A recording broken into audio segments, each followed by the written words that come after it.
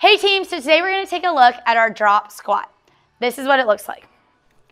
1, 2, 3, and so on.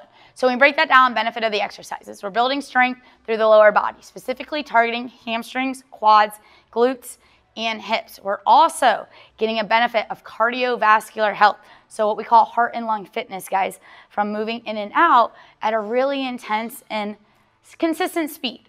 The way we start is what we call our set position. Feet under the hips, hips under the rib cage, so everything's solid and strong at the top. We're gonna jump the feet wide, and I'm gonna show you this from the side, so that as we're jumping out, the weight is still in the heels. It's not the knees coming forward, it's the hips hinging back, chest is up, and we're getting the hips to the knee line or below every single rep. Common faults: excessive lumbar flexion. As we're coming out, the lower back starts to roll forward. Also, we lose the heels being grounded into the ground, and now the weight shifts forward rather than locking the load through those target muscle groups. And really what happens is we don't get any of the results from the work we're putting in. So make sure all the weight stays in the heels, hips back and down, chest up.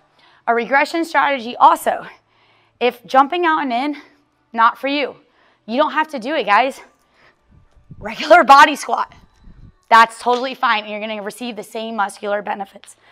From there, progressive and regressive strategies are mainly going to be based speed. The faster you move in and out with proper range, technique, you're going to get that cardiovascular benefit. Range of motion. The lower you get into the hips, the deeper we get into those target muscle groups, guys, because that's actually how we load, is with the range in this exercise. That is your drop squat.